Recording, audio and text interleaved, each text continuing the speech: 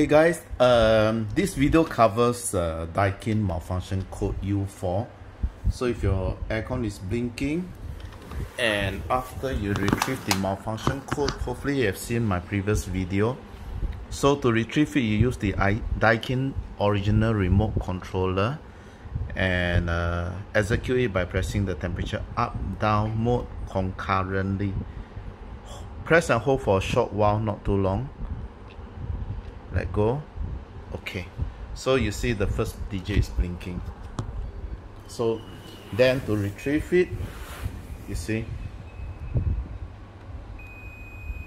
Okay, so once you hit the correct malfunction code, it will return with a continuous beep. So this is U4 error. So so now I'm gonna tell you what exactly is U4. So as you can see from my website here, U4 stands for Systems Transmission Between Indoor Units. So this is weird, the way they phrase it, but what it really means, I think the English is a bit problematic. Okay, this is the source that I got from Daikin. What it really means is systems transmission, let me correct this, error. Between, so between, it has to be between something and something, right? Indoor and outdoor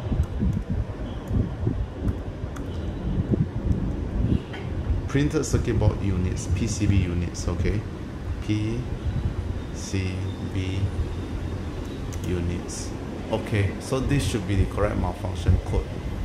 Alright, so I'm gonna update it. Okay, so back to the okay, what is an U4? So what it means is that the okay, let me turn off the power first. Okay, the PCB, which stands for printed circuit board, is something like your motherboard, okay, of the computer. Fails to communicate with the motherboard. So the outdoor board has got an even bigger one, because the indoor unit needs to tell the outdoor unit, okay, I need X amount of refrigerant, send me the cooling. And when the room is colder already, you say, okay, I need less. So this is how the inverter system works. It's dynamic. So for a non-inverter, basically what it does is that when the room is not hot enough, it sends the 230 volts to close the switch. The compressor will run and it will send you the full load of refrigerant. But for inverter, it's different. It's dynamic. So on the go, you say, okay, I need slightly less, slightly more. It's a variable. So, and if you look at the notes here, okay, you're very safe. So this is the live wire, neutral, and this cable is used as a data cable. Okay, this is just the earth wire. So actually you need 4 wires, but most aircon actually they use 3 wires, and as a result they use the earth wire to connect to here. But this, because I'm setting up for demo, they actually use the neutral cable to transmit the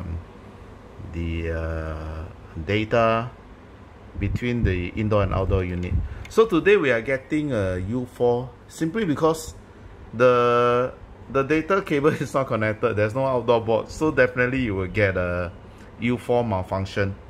So the U4 malfunction, what it means is that if your cable is faulty,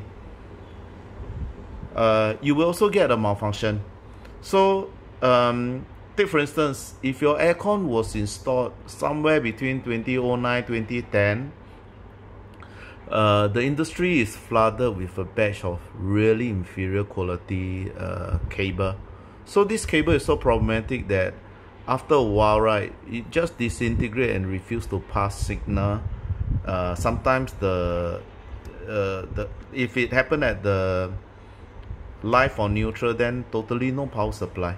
So if your time frame is around there, then it could have a cable issue. The problem is that if it's like that, right, then all your aircon one after another, which is using the same batch of cable, will give you a lot of problems. So during that time, the whole industry has got huge problems. The lights everywhere starts giving all these power failures. So but in recent years all these are no longer existent because the market stops supplying such inferior quality cable. So okay, so if your cable is faulty for one reason or another, it can result in that. So nowadays we have multi-split unit.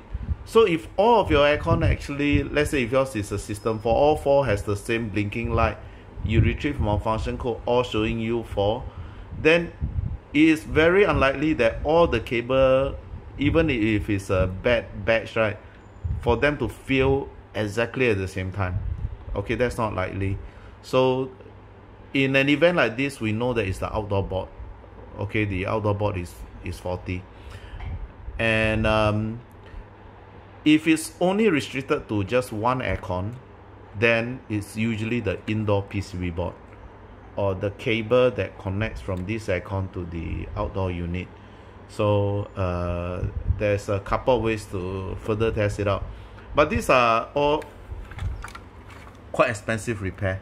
So a board like this from Daikin is gonna set you back easily. The cost is about 250 if I'm not wrong. So then plus labor charges, things like that, it usually runs to close to about $500 for such repair. So these are nevertheless expensive repairs. If it's the outdoor board, it's even more expensive because the cost of the board is expensive. So okay, so basically this is the case. Alright, thanks for watching.